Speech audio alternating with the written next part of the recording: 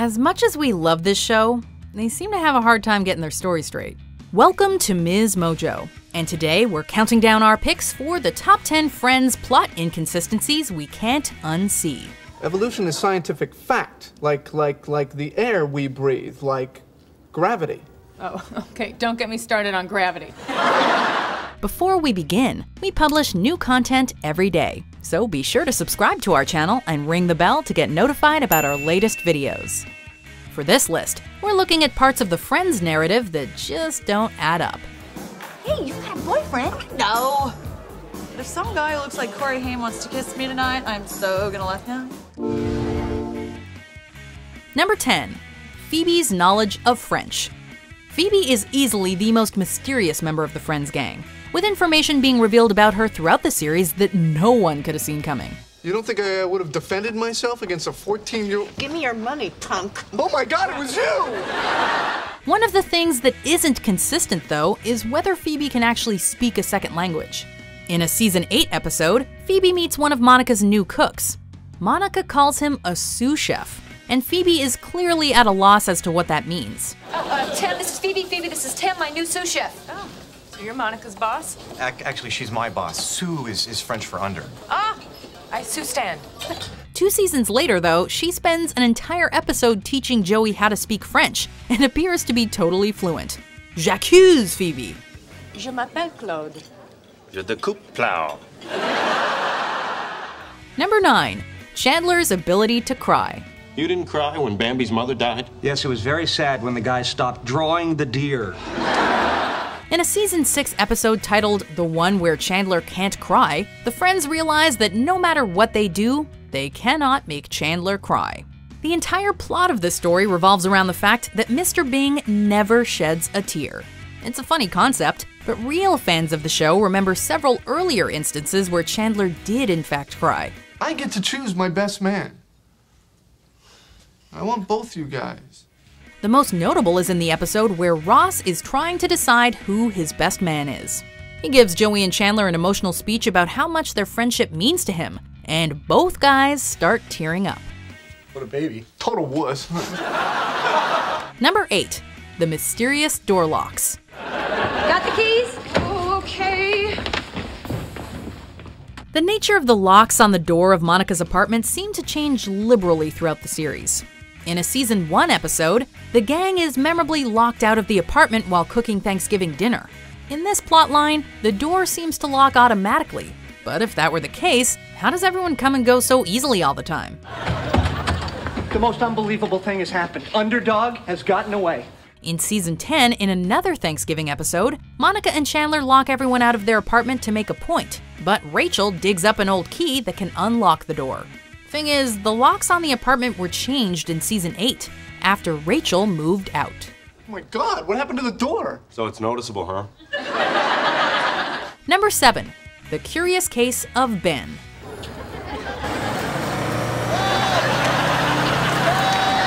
After Ross's son Ben is born at the end of the show's first season, he remains a fixture in the gang's lives for several seasons.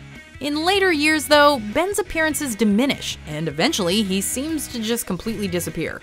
He's notably missing from Ross's wedding to Emily, which admittedly was on another continent, but his grandparents surely could have taken him. His final episode is midway through Season 8, which leaves over 2 seasons with no Ben sightings at all. Sadly, we never once see him meet his little sister Emma. Phoebe! Oh, hi, Ben. No, don't look at the machine. Number 6. The number of Tribbiani sisters.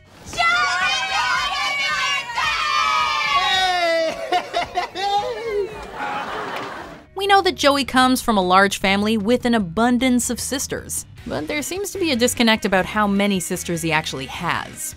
In a memorable episode from the 3rd season, Chandler gets drunk and hooks up with one of Joey's sisters, but can't remember which one.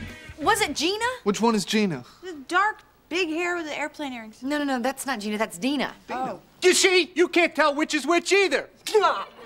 In that episode, there are 7 daughters in the Tribbiani family. In Season 1, however, Joey talks about his mother giving birth to 7 children. Seems even he can't remember how many siblings he has. To be fair though, we could chalk this one up to Joey's poor addition skills. I'll have you know that Gloria Tribbiani was a handsome woman in her day, all right? You think it's easy giving birth to 7 children? Number 5. The apartment numbers change. Paul, this is everybody. Everybody, this is Paul. Hey, Paul. In the earliest episodes of the show, Monica lives in apartment number 5 of their building, while Joey and Chandler live in apartment 4. As soon as season 2, however, the number on the door of Monica's place changes to 20, while the guy's apartment becomes 19. We're still going to the game, right? Yeah.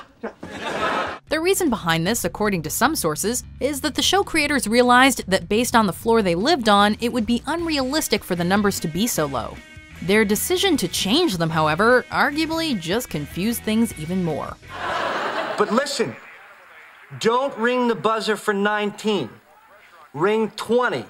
Geller Green, they'll let you in, okay? Number 4. Rachel's history of kissing women. Okay, if you say that you kissed Melissa, then you kissed Melissa. Thank you, Phoebe. Okay. She didn't. I know. In season 7, Melissa, an old friend of Rachel's, comes to visit, and Rachel claims that the two kissed once back in college. Phoebe refuses to believe her, assuming Rachel is way too much of a prude to kiss a girl. The thing is, though, Rachel already has kissed a girl. Okay, so if you don't remember that, maybe you will remember this. After Monica and Rachel lose their apartment to the guys in season 4, they're willing to do anything to get it back. The only thing that eventually persuades them is when they offer to kiss for 1 minute and let the boys watch. Considering Phoebe was sitting in the background of this scene, it seems implausible that she wouldn't believe Rachel later on. Totally worth it. That was 1 good minute. Good night. Good night. Number 3. Rachel and Chandler's memories. I am so not going to do good on my SATs tomorrow. In the first episode of the show, Rachel shows up at Central Perk in her bridal gown after running out on her own wedding. Monica introduces her to the rest of the gang, including Chandler, and they greet one another like strangers. Okay, everybody, this is Rachel, another Lincoln High survivor. This is everybody. This is Chandler and Phoebe and Joey. And you remember my brother Ross? Later in the show, however, it's revealed that Rachel and Chandler have actually already met on more than one occasion. In the one with all the Thanksgivings, we see a flashback to Chandler coming to the Gellers for Thanksgiving a couple of years in a row. He and Rachel have several interactions, including one that we don't think he'd forget. Hey! I'm in college and I'm in a band. Yeah, okay. Number 2. Permanent marker. When Ross and Rachel fly to Las Vegas together, they engage in an escalating prank battle that quickly gets out of hand. Yes, I did. Thank you very much. Excellent. When Rachel falls asleep on the plane, Ross draws all over her face with permanent marker.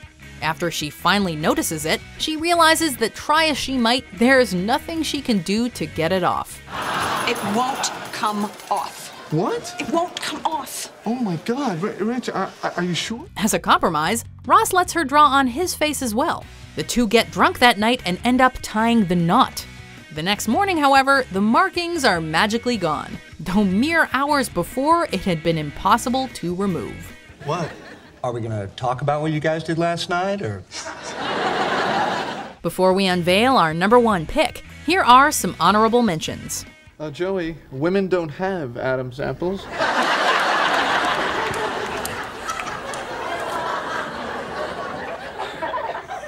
You guys are messing with me, right? Would you put that back on? Monica's gonna be here any minute. But it hurts my Joey's apple. It's like Ross not liking ice cream. You don't like ice cream? It's too cold.